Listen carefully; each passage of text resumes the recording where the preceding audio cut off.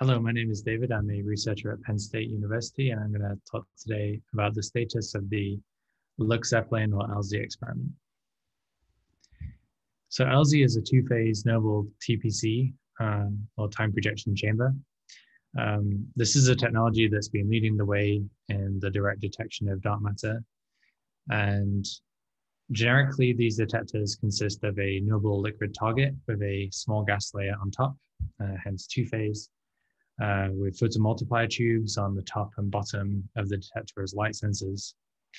And in these detectors, when an interaction happens in the liquid target, we see two signals, an S1 signal, which is prompt scintillation light, and a delayed response produced by ionization electrons at the interaction site, drifting under the influence of an electric field to the liquid surface, where they are extracted in the gas phase, undergo electroluminescence, and produce a second burst of light, which we call S2. And the combination of these two signals, the S1 and the S2, allow us to determine the position of the event, the energy of the event, and also what type of recoil was produced. The lower left of this slide shows some data, some calibration data from the LUX experiment, which is the predecessor to LZ. And it shows the discrimination we can achieve when looking at electron recoils and nuclear recoils. So in this data, the electron recoil is in the blue band, the nuclear recoils form the orange band in this parameter space log S2 over S1 versus S1. This is a very powerful way to search for dark matter because most of our backgrounds show up in the electron recoil channel, whereas our signal, at least from the WIMP dark matter candidate, shows up in the nuclear recoil channel. And these detectors are consistently showing greater than 99% discrimination for a 50% nuclear recoil acceptance. So everything I just described can easily be applied to other direct experiments, detection experiments, but I'll start talking now about LUX-ZEPLIN. So this is a cross-sectional view of the LZ detector systems. In the middle, we have the central TPC volume. This sits inside of a cryostat vessel, which is insulated to help maintain the liquid xenon at around 175 Kelvin. The region between the outer edge of the TPC and the inside wall of the cryostat vessel is instrumented in LZ with 1 and 2 inch PMTs. We call this the xenon skin region. This all sits inside of an outer vacuum vessel for thermal insulation. And surrounding the cryostat vessels is a near hermetic outer detector, which comprises of gadolinium loaded liquid scintillator held inside of acrylic vessels.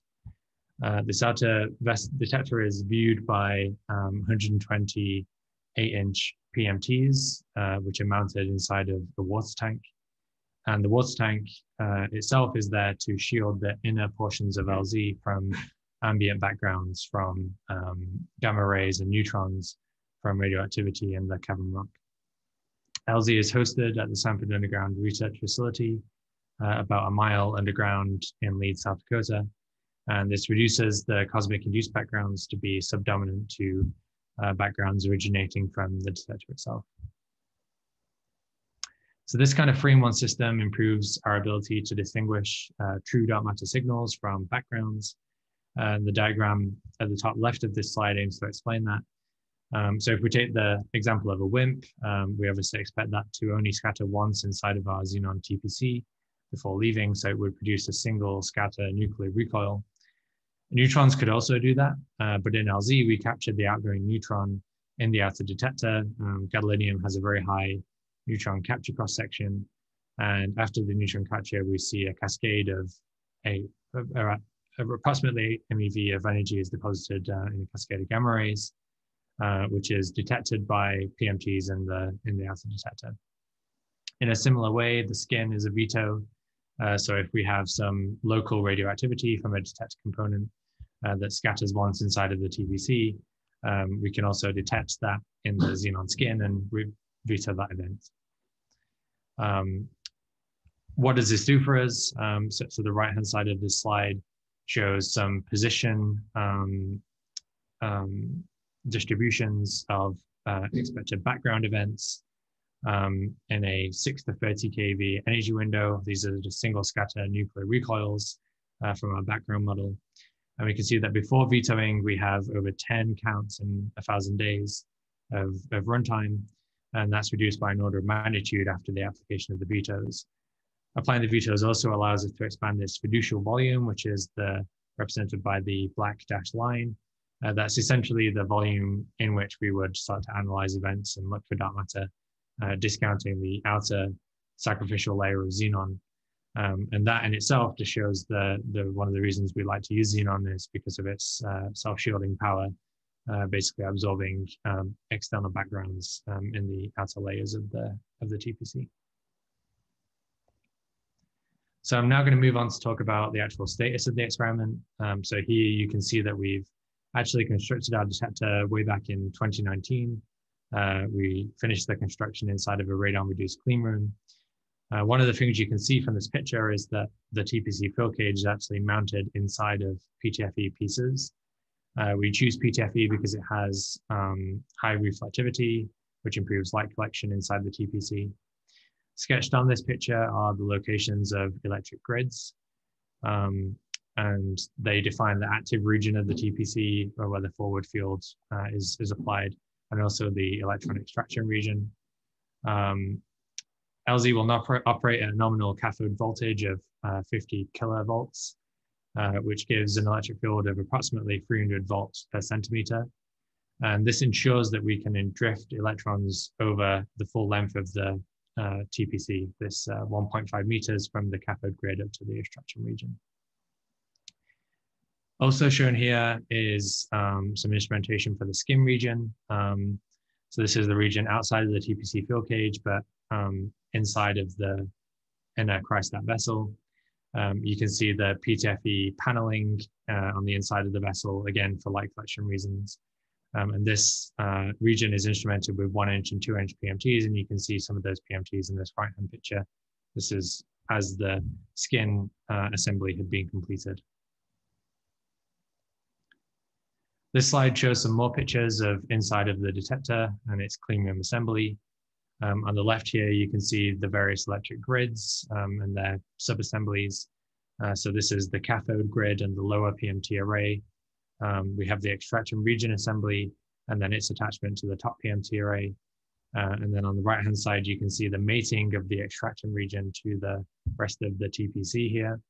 And then ultimately the insertion of the TPC into the inner cryostat vessel. All of this happened inside of a radon-reduced clean room.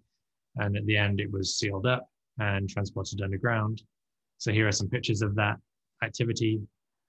Actually, the size of the LZ in a vessel is basically determined by how big the shaft is to transport these things underground.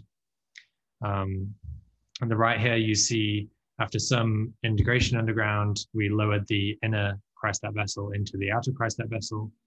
And then the final bit of integration on site was the attachment of a high voltage feed through. This allows us to apply high voltage to the cathode and establish our drift field. So with a constructed detector, we then need to fill it with xenon. As some of you will know, if you go out and buy xenon, it will contain parts per billion of levels of krypton. And this is a problem because krypton-85 is a particularly dangerous background for dark matter searches. It produces a naked beta decay right in our energy region of interest. And so we have to reduce how much krypton is in the xenon when we buy it. For LZ, we process all of our xenon, 10 tons of it, at SLAC in a gas chromatography system. And that reduces the levels of krypton in the xenon to less than 300 parts per quintillion ppq. When the xenon is on site, we need to constantly circulate the xenon to remove electronegative impurities. These impurities, like oxygen and nitrogen, would impede drifting electrons in the TPC and limit our ability to see S2 light. We purify the xenon in the gas phase by passing the gas through a hot zirconium getter. The getter also removes methane, which is used as a carrier gas for certain long-lived calibration sources, such as tritium and carbon-14. This phase change is handled efficiently by a separate cryogenics tower in LZ, and this diagram shows the flow of xenon around our system. We have compressors which pump xenon around the system. It passes through a getter in the gas phase, then enters this cryo tower where the xenon is condensed and put into the TPC. On the other side, the liquid is drained away back into the cryo tower where it meets incoming warm gas and is evaporated, and the cycle starts, the circulation system starts.